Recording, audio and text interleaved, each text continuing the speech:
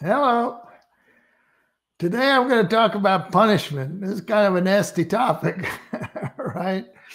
And it's a topic that's not often talked about. Thorndike didn't think punishment worked very well, and so he recommended that people not use punishment. Skinner had a similar opinion. He didn't think punishment worked very well, and he was a major spokesman against the use of punishment. And in point of fact, in a lot of human interactions, if you're annoyed with what somebody is doing and you scream at them, chances are it's not going to effectively suppress their behavior in the long run. And then the question is, why? Is it true? So what we're going to talk about today, is it true that punishment doesn't work? Or is it the case that punishment doesn't work only under certain circumstances?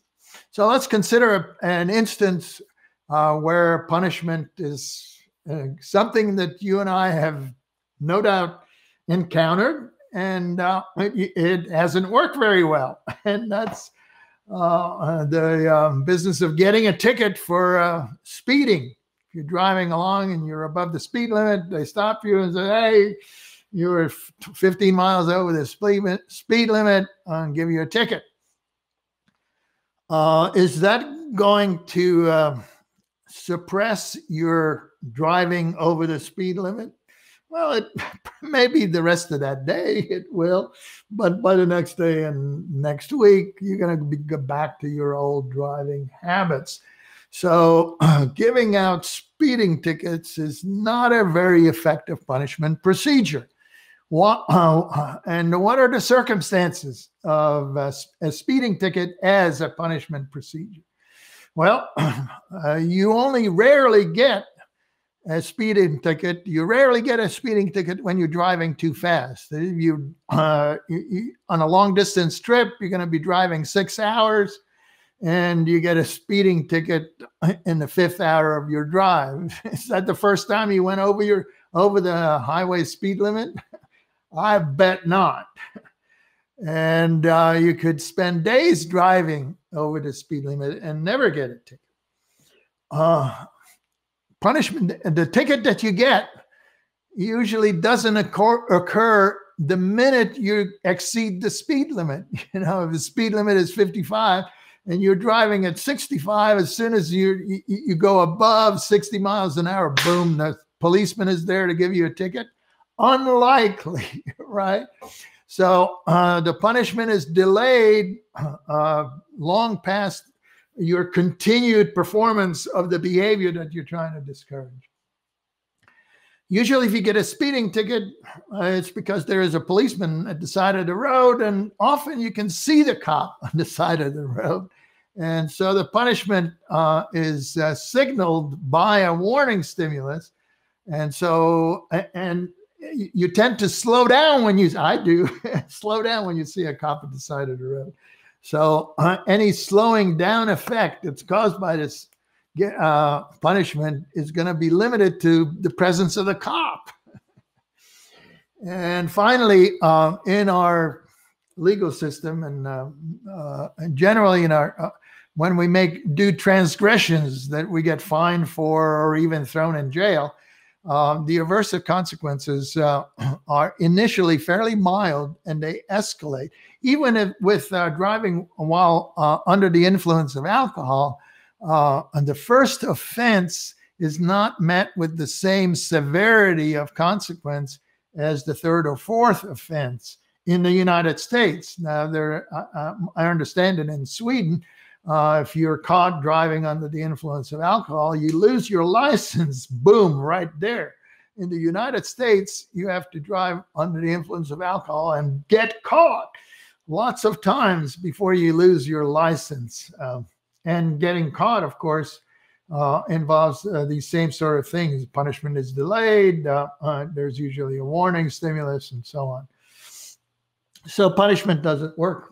And that might lead you to generalize to the conclusion that punishment in general doesn't work. Well, you would be wrong. Punishment actually works remarkably well. And the next slide shows you circumstance where there's no doubt punishment works. If you poke your finger in an electric outlet and you get shocked, you're never going to do that again. So there, punishment works after just a single administration, and it works for a lifetime. People who have experienced this just never poke their finger in an electric outlet. Why? Well, you get shocked every time you do it. The shock is immediate. There are no warnings. It's not like the outlet says, be careful, your fingers are getting close to the outlet. Don't do it. There's no warning. You get a shot. And the shock is delivered at a high intensity right from the get-go. So if these characteristics of punishment are met, you get a huge suppression of behavior. And just to illustrate that there are real punishment effects.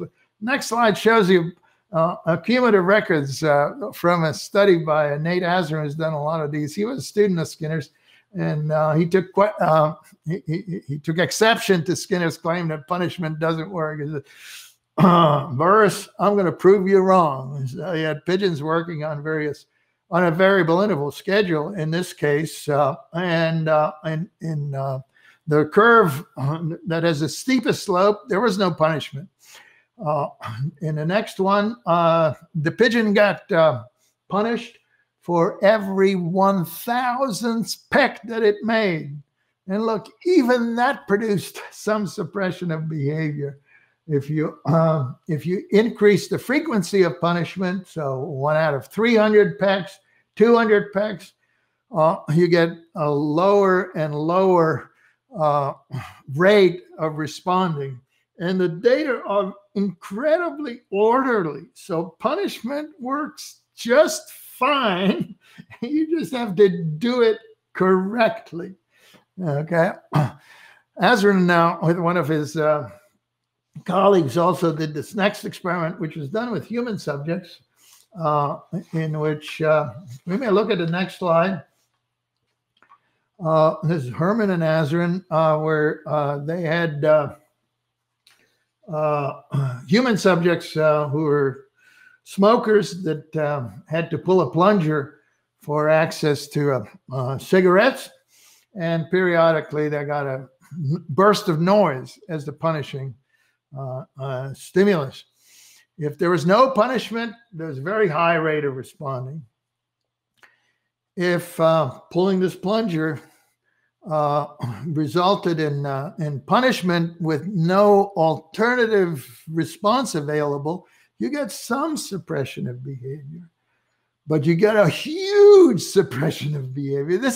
These are some of the most dramatic data in the punishment literature, and people don't know about this. Every parent needs to know about it. Every grade school teacher needs to know about it.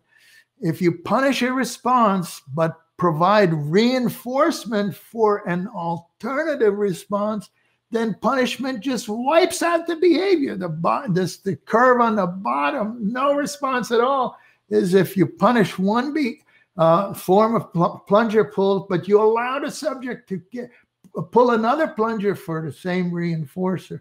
And that suppresses the punished behavior completely. So punishment can be highly effective.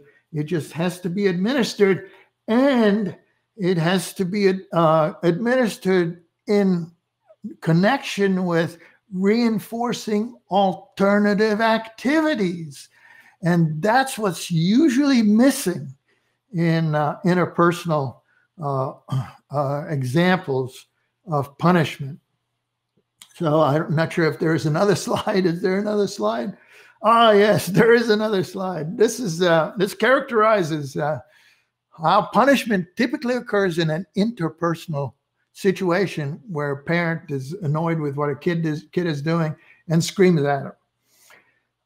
In these interpersonal situations, punishment is typically inconsistent.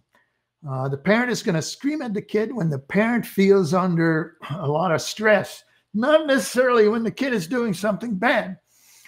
Punishment is usually delayed. This kid could be doing this for a while and the parent ignores it and then gets totally fed up and boom, screams at the kid. So punishment is delayed. It may start with a warning and gradually increase in intensity. That makes it ineffective. And it's signaled by the mood of the parent. The kid knows, hey, dad came home and must have had a rough time at work. He's really in a bad mood. I better mind what I'm doing. Usually punishment is signaled by the mood of the individual who's going to administer the punishment. And most importantly, there's no reinforcement for alternative behavior. The annoyed parent who screams at the kid doesn't subsequently give the kid a coloring book and then spend time encouraging and reinforcing the kid for coloring. So these characteristics of interpersonal punishment virtually guarantee that punishment is not going to work, and that instead of being a form of systematic behavioral modification, interpersonal punishment is usually a form of abuse. So by way of conclusion, what I would like to recommend is that in general, I think Thorndike and Skinner were on the right track. They were on the right track in advocating against the use of punishment. I also am highly in favor of discouraging parents or spouses from using punishment. So I agree with Thorndike and Skinner on that score. I don't agree with them that punishment doesn't work. Punishment, I think, can be a tremendously effective tool for behavior modification. But inevitably, in interpersonal interactions, people administer punishment violating all of the parameters that you have to satisfy in order to make punishment effective. And most notably, people always violate. It's amazing. You drive by a playground at a preschool. There are 2 or 3 teachers and 15 kids. What are the teachers doing? They're talking to each other or looking at their cell phones. What are the kids doing? Well, mostly they're playing on the playground. But occasionally Johnny picks up a handful of sand and throws it at Peter. And Peter starts to cry, and then the caretakers jump up and punish the perpetrator, and then they go back to their cell phones. So there's no reinforcement or alternative desirable responses, and the punishment procedure has been wasted. And you see this over and over and over again. So don't use punishment because you're not going to do it right. And it's not worth turning punishment into interpersonal abuse. So be careful out there. Take care.